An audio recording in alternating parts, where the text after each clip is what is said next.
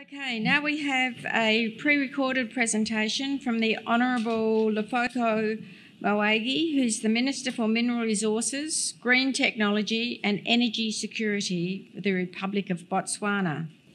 Director of Ceremonies, Executive Chairman of Paid Media, Mr. Bill Riepert, dignitaries, distinguished guests, ladies and gentlemen, even the Fourth Estate, a very good morning to you, or good afternoon in whichever other parts of the world you are.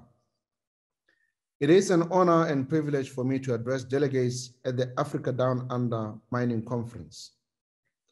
I am aware that this is the 19th edition of the conference and would like to commend the organizers for reaching this milestone. I am grateful of the fact that Botswana, through the Ministry of Mineral Resources, Green Technology and Energy Security, has been a part of this conference for at least the last 10 years now. We recognize that the Africa Down Under Conference affords us the opportunity to meet with mining officials and investors whose companies do business across the African continent, including my own country, Botswana. Botswana is host to a number of exploration and mining companies that originate from Australia.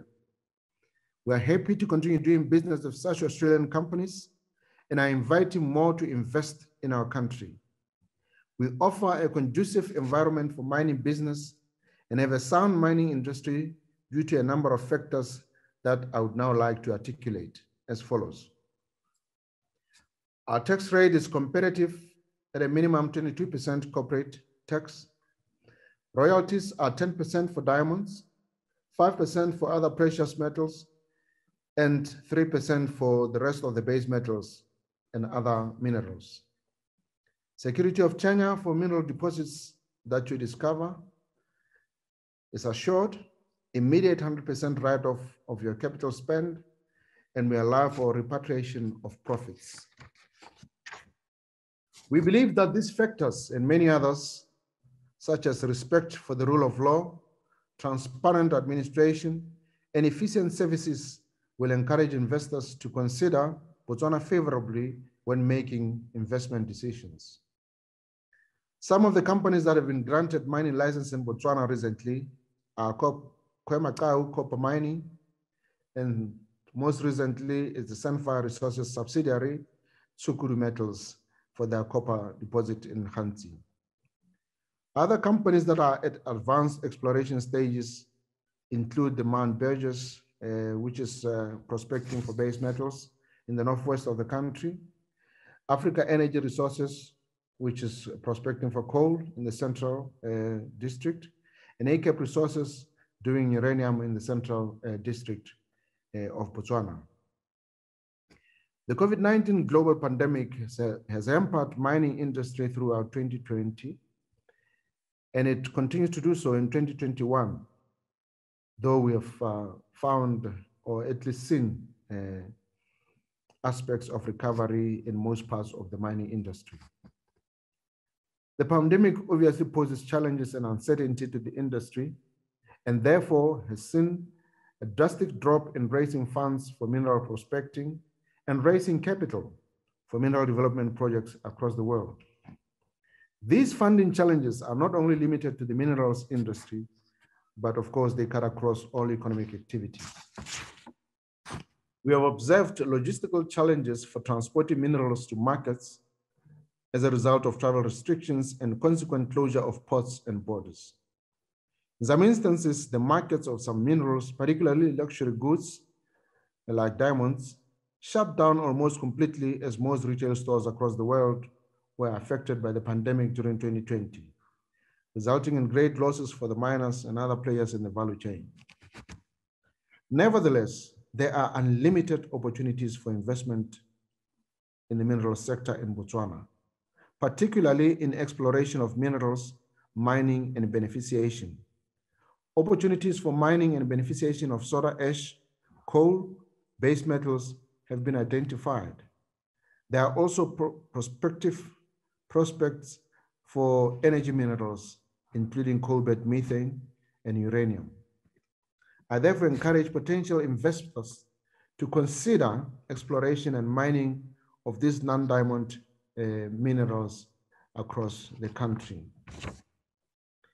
In an effort to encourage prospecting and mining of non-diamond minerals, the government of Botswana has intensified efforts to digitize and make geoscience information readily available to local and international potential investors.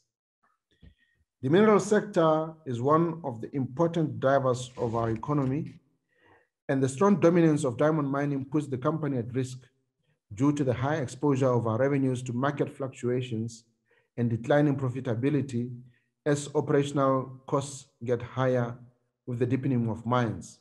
Most of the mines are now going underground. Global pandemics such as COVID-19 have also highlighted the pitfalls of over-reliance on one mineral.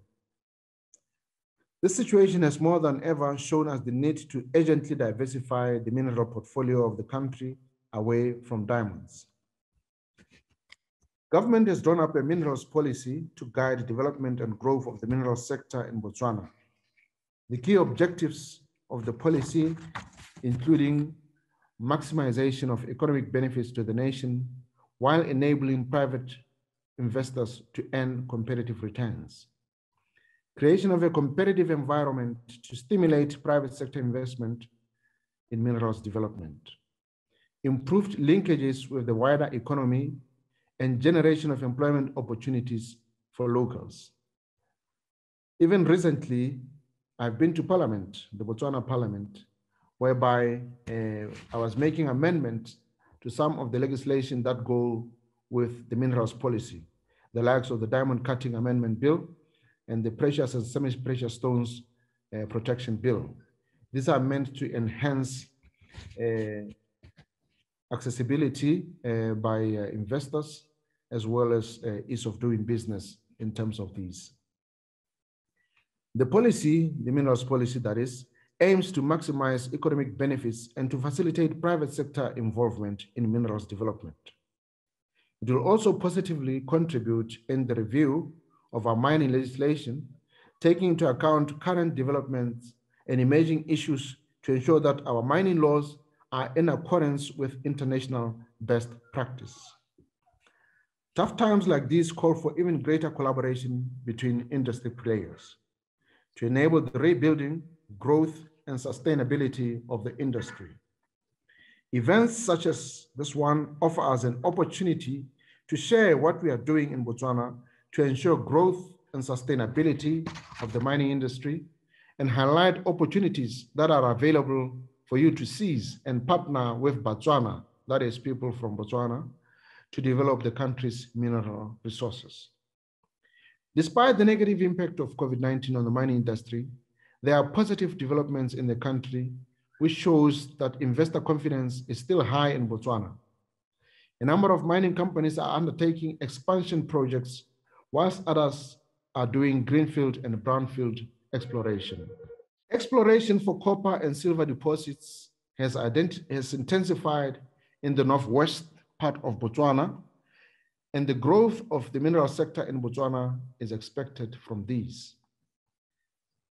Good, exciting discoveries have been made in the Kalahari Copper Belt, where there are several advanced exploration projects, and some sites have recently been granted mining licenses for copper and silver. And I must reiterate that the government of Botswana, intent on luring investors, has also advanced infrastructure developments within these jurisdictions. We've recently commissioned a multi-billion puller Northwest Transmission Line to ensure that the mines in those areas are facilitated by access power so that they can do their processing and all the other activities without any hampering due to power infrastructure. In an effort to facilitate diversification further, Botswana's minerals portfolio, Botswana Geoscience Institute is undertaking an assessment of mafic, ultramafic, and granitic complexes to map and identify mineral occurrences to promote prospecting in Botswana. The project will highlight areas of high mineral potential, including base metals, rare earth metals, precious metals, and platinum group metals. The target follow-up will be undertaken by the private sector after completion of the initial phase. The scope of the project includes interpretation of existing aeromagnetic data together with other geoscience data to produce geological, geophysical, hydrogeological, and mineral potential maps, updating of the National Geographical and Geological Map, and the development of geological databases. The information collected from the project will be made available to investors. A project to install a mining cadastral system for the management of mineral concessions that include both prospecting licenses and mining licenses has commenced and is anticipated to be completed by January 2022. As I conclude my speech, distinguished ladies and gentlemen, I wish to urge all investors attending this mining forum to consider Botswana as their mining investment destination, for they will surely find the country ready to receive them. Our policies are designed to benefit the investor as well as the people of Botswana. I thank you for your kind attention. Please stay safe and observe all COVID-19 protocols as given by health authorities. I thank you.